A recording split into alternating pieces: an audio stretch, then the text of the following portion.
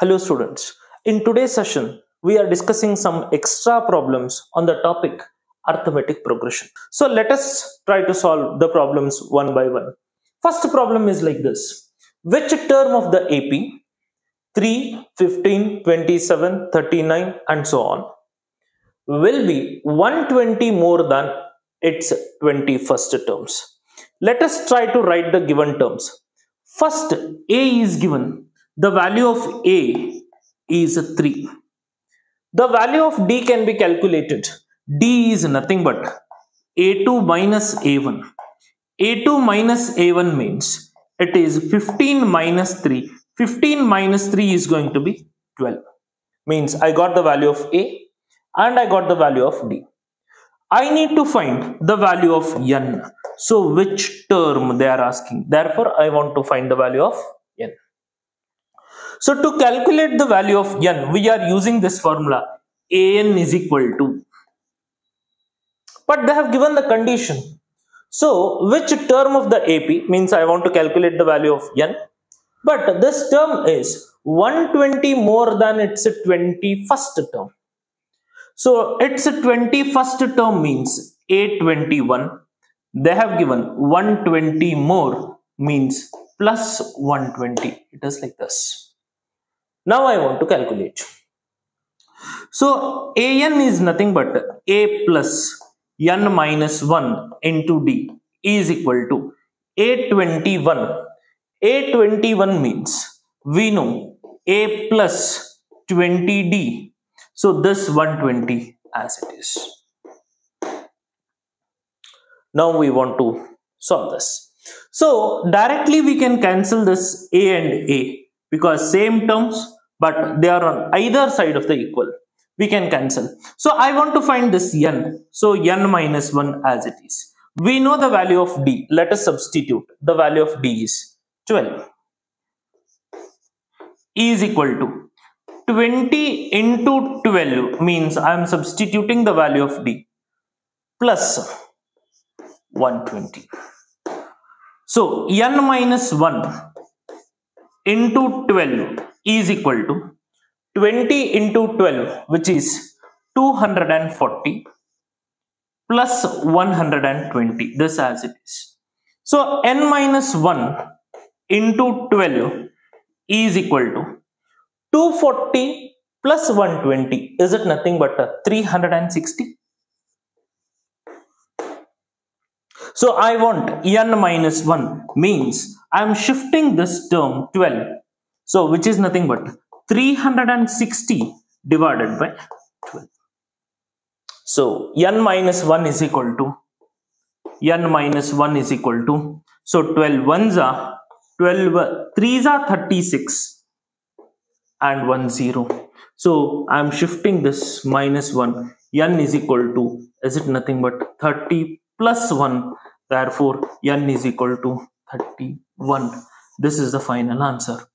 So we can conclude that 31st term is 120 more than its 21st term. So a very simple question. So you can look into the question and you can note down.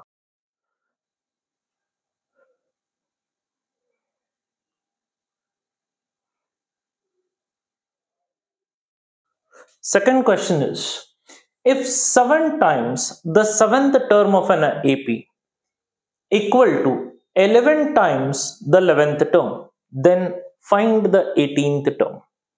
So now let us understand. First we'll try to write the given equation. 7 times of 7th term. 7 times of the 7th term means 7 into times indicates multiplication.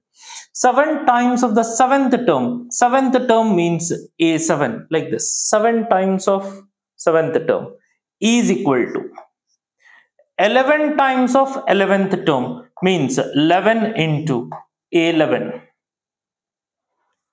Then find the 18th term. This is the given equation. Using this equation, we try to solve.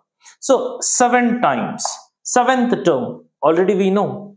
So A7 means A plus how many D's? 1 less than this means can I write 6D is equal to 11 times The 11th term, a plus 1 less than this means, can I write 10d? So we'll try to multiply. 7 into a, which is 7a, plus 42d is equal to 11 into a is 11a plus so 110d. So we are multiplying. So we'll try to take all the terms one side. So 11a. I am shifting this 7a. It becomes minus 7a. So 110 is here, 110d. And I am shifting this 42d. So can I write minus 42d is equal to 0. Means I am shifting all the terms one side. So I'll try to calculate. So 11a minus 7a is 4a. Next, 110 minus 42, which is going to be 68d, is equal to 0. So let us think, is it possible to take anything common? Definitely we can take 4 as the common term. So suppose if I take 4 out, what is remaining? Here a remains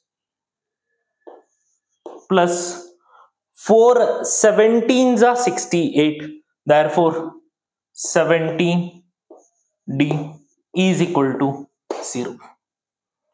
So I want to shift this 4 to the RHS, which is a plus. Can I write this 17d as 18 minus 1? Because 17 is nothing but 18 minus 1, d is equal to 0 divided by 4 is going to be 0 only. Exactly looks like a plus n minus 1 into d. So which is nothing but an, means I can say a18 is equal to 0. I can find the 18th term in this way. So therefore 18th term of an AP is 0. A very beautiful question and simple also. Just try to note down the question and we can go for the next one.